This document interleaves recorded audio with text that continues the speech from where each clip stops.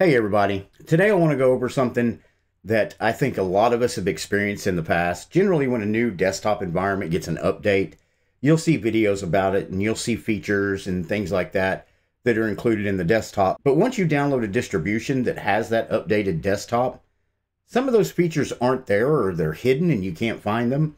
That's pretty much because when you download a distribution, what they've done is taken that desktop environment and pretty much customize it the way they want it to be on their distribution. So you don't really get that vanilla feel that you've seen in videos, or some of the things that you're expecting just aren't there.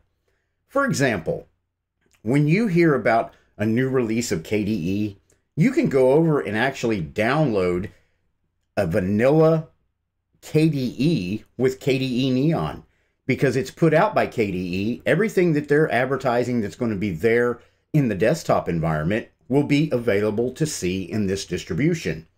You can even download testing editions and unstable editions to see even newer features that are going to be included in a future desktop release and be able to use them in an operating system that you're using.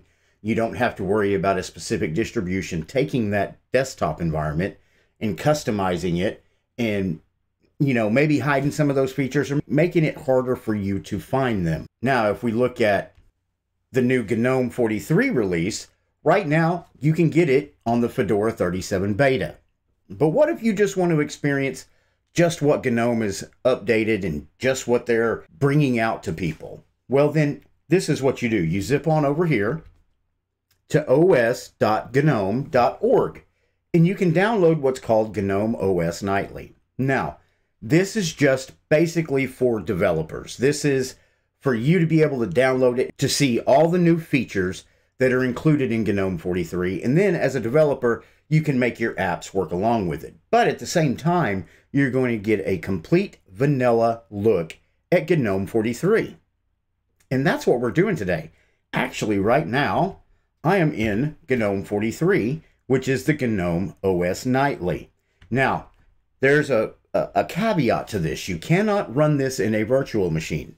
You can install it, but you can't just run it in a live environment, which means I've put this on bare metal. I've put it on hardware and I'm recording this video in it. You actually have to install it, wipe the drive, and actually install the whole operating system, which I have done. As you can see here, I'll bring this up. I've got OBS running on my second desktop, and then I've got Gnome Web running right here, open, so I can show you the web pages. But right now, what I'm going to do is I'm going to go ahead and close out of Gnome Web. Let's go ahead and do that, and then let's bring this back up. And if you download it and install it, this is what you're going to be looking at right here. One of the major features that they've been talking about with the Gnome 43 release is the new quick settings menu up here. Now, what's awesome about this is a lot of settings that you used to have to go and find in settings, you can get quick access to them right here. You've got your Wi-Fi right here, Bluetooth.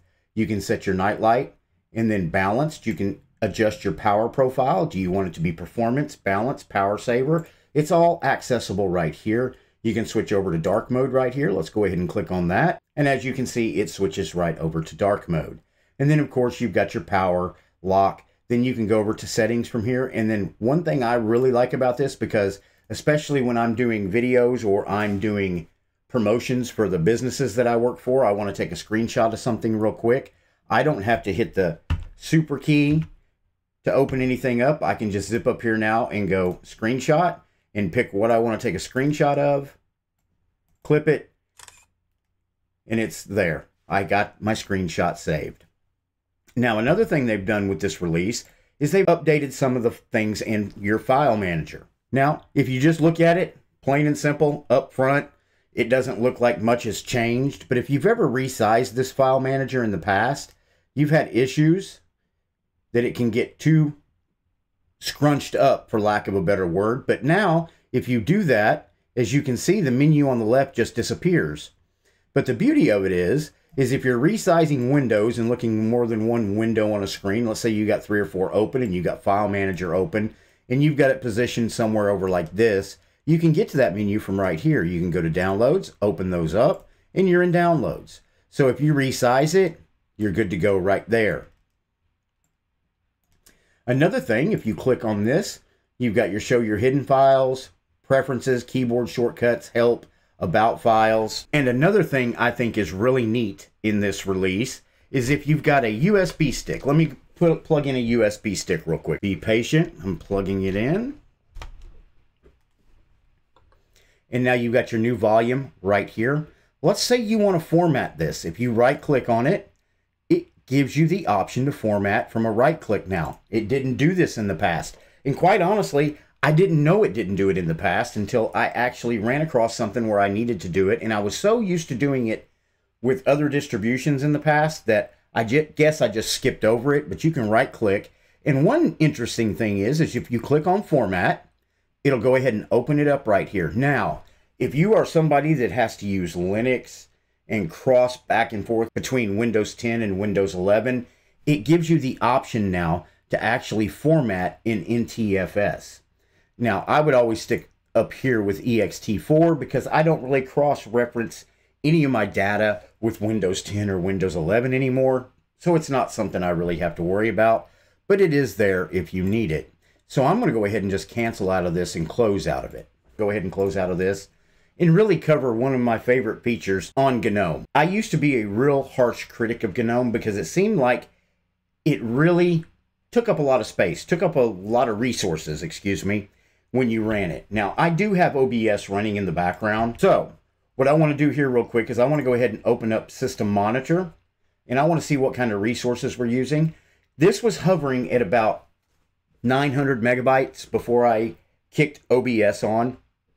And right now with OBS running in the background, I'm running at 2 gigabytes of RAM being used. And like I said, that's with OBS running in the background. Now what I want to do is I want to go ahead and open up, let's see, go to Utilities, and we're going to open up Console. And this is the new version of Console on GNOME 43. Now, this was released with GNOME 42, but the way that distributions customize the GNOME desktop, you may not have seen it on GNOME 42. So it is here on GNOME 43, and it was in the previous edition too. But let's go ahead and run a top. And right now it states that we're running about 2 gigabytes as well. So it's staying accurate along with what we were looking at a while ago. Now, like I said, when you do close out of OBS, it hovers around 1 gigabyte, which is pretty light, to be quite honest, because in past editions of GNOME, just to be open on their desktop, I was running about 1.4, 1.5. So the GNOME team has done a good job at adjusting resource usage in this release. Plus, I think another thing you have to look at, when a distribution takes GNOME and they put it wrapped around their operating system, they're going to add extensions and things that they think need to be running there. And if they do that, it's obviously going to increase the resource usage. Me, as a user, I want it just bare, give it to me that way, and then I can add the things that I want to. Now, another thing I want to go over is, let's say you're working. I have a bad habit of this. I'm going to go ahead and open up File Manager, and let's go ahead and open up the store. Sometimes I'll be working and I'll be like, man, I had File Manager open. If you're like me, sometimes you cover Windows up, you just get lost sometimes, especially if you're like me and I don't actually tile them the way I should. We all are guilty of it sometimes. You just hit the super key and it brings it up and you can see it right there and you can get it right back real quick. I do like the way they do their dynamic workspaces. I think it makes things a lot easier. I've got 2 things open here. I've got OBS running over here. So, I mean, GNOME is definitely making things a little better in that realm. So I'm going to go ahead and go back over here and close. And we'll close out of this. Now, I do want to cover another thing that they got in this one, which is a brand new text editor. Let's go ahead and bring this up. Now, this is new, but it was in GNOME 42. But like I said, the way that distributions release their versions of GNOME, this may not have been there. So this is available in GNOME 43, and it's called Text Editor. They make it simple. They make it easy. Now, another thing you can come over here is when you click on the hamburger menu, you can adjust what it looks like if you want to go to light mode, dark mode, or have it set system wide. Now, if you've got it set on system and then you come up here and you switch off a dark mode, it'll make it light mode to match around with all the other applications and with the system. So I think that is beautiful. They're definitely working hard on making this a very smooth and transitionable type of operating system that when you make changes, it goes across the board. Now, everything on here is going to be GTK4. GTK4 is running into some hiccups here and there, but they're really getting it polished down and really making it look good. So let's close out of this. Now, the next thing I want to go over is out of the box, it comes with Gnome Web.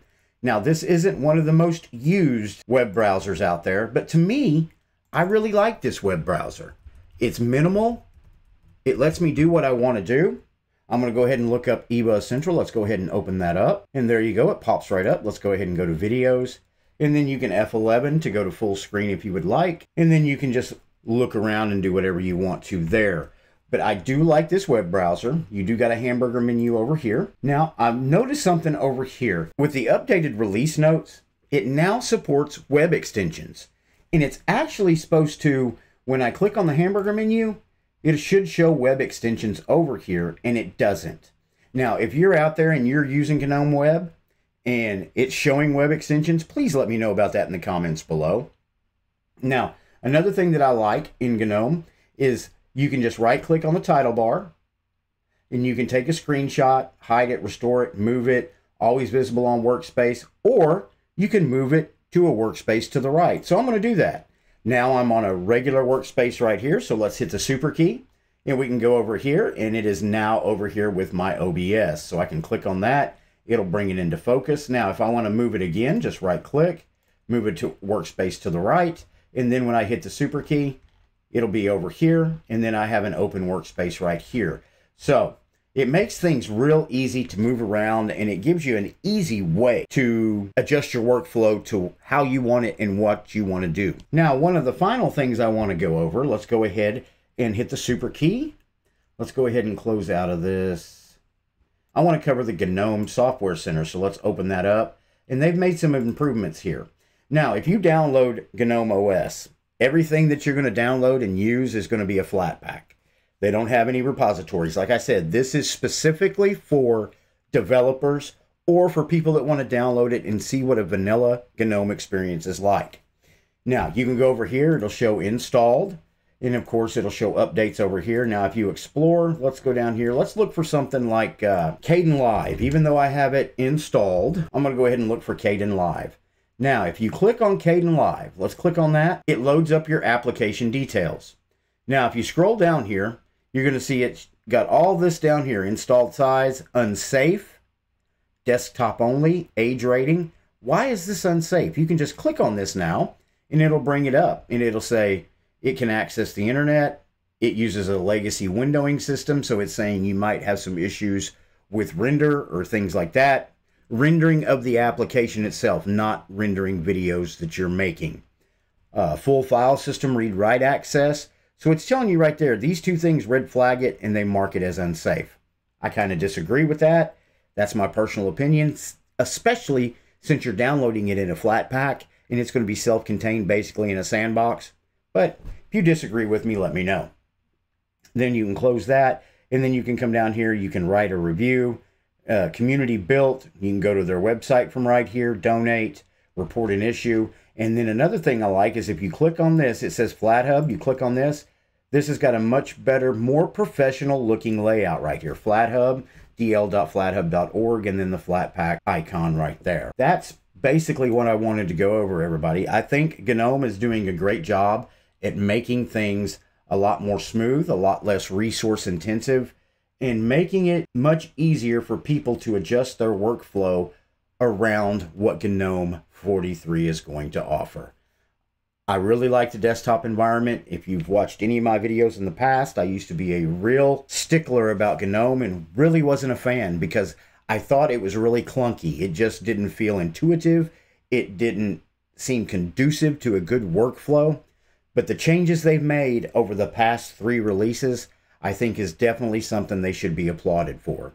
Now, if you're wanting to see GNOME and what it's supposed to be before a distro changes it all up, you can zip on over to os.gnome.org. I'll be sure to put that link in the description below, and then you can download it yourself. Take it for a test drive.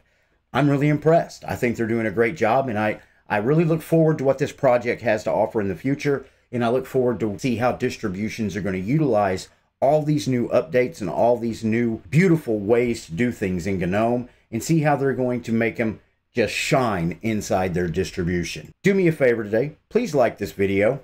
Likes are what keep videos like this in the YouTube algorithm. And if you find useful information in this video, there are people out there just like you that would love to have that information too, and I want them to be able to see it. So please like this video. And don't forget to subscribe to the channel. It doesn't cost anything. And if you end up not liking me, you can always unsubscribe. And if you do like the channel and enjoy the content that I'm making, you can become a member right here on YouTube, buy me a coffee, zip on over to PayPal, throw me a donation, or go over to Patreon and become a patron to the channel. Those links will be in the description below. As always, thank you for watching my video, and I will see you in the next video.